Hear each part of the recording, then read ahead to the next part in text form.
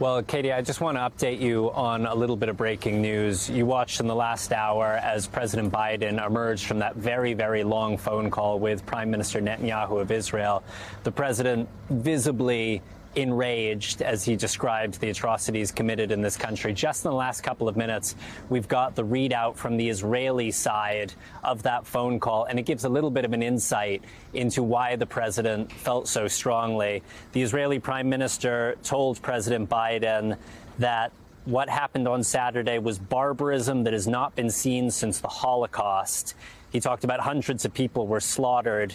And Katie, for the first time, an Israeli official saying on the record that women were raped as part of this attack. It's been very widely reported, but this is the first time officially it's being said by an Israeli official. He talks about Israeli soldiers being beheaded after they were killed by these Hamas militants, and he continues these comparisons to the Holocaust. Katie, we got a glimpse of some of what the Prime Minister was talking about earlier today. The Israeli military took us to a kibbutz. It's called Kfar Aza. It's about half a mile from the Gaza border.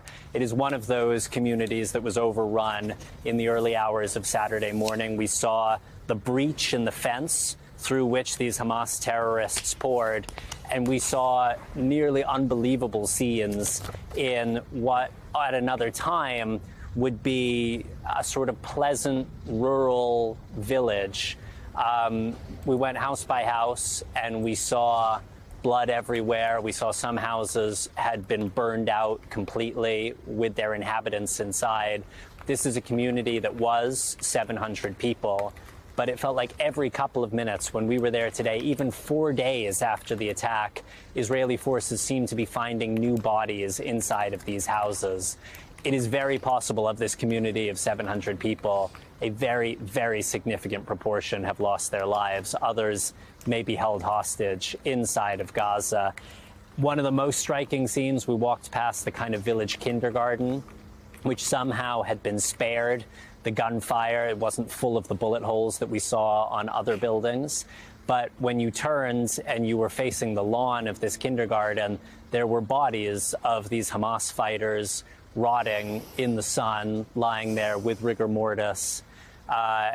Just an unspeakable scene. And the sense we have from the Israeli military, from the reporting we've done, from the images coming out, is that that scene has been replayed over and over again at these different kibbutzim, these towns, at that music festival where it appears that 260 people have died.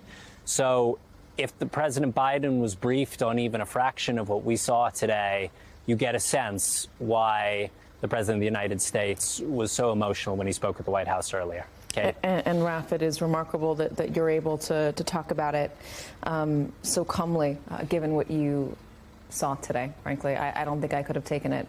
Raf Sanchez, thank you very much for staying up with us tonight. We appreciate it.